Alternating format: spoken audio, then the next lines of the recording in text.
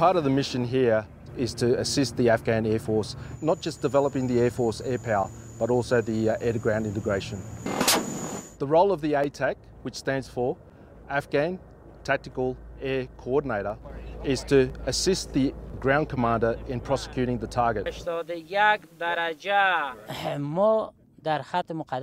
Our main goal is to protect our civilians' casualties and to destroy the enemies at the front line with the help of our Air Force. The ATAC is one of the new capabilities in the Afghan Air Force.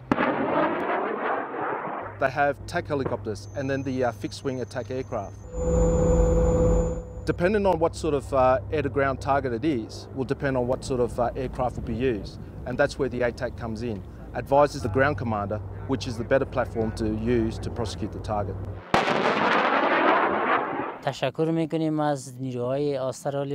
We really appreciate the Australian Air Force that they are helping us in Afghanistan, and we are looking to their help in the future.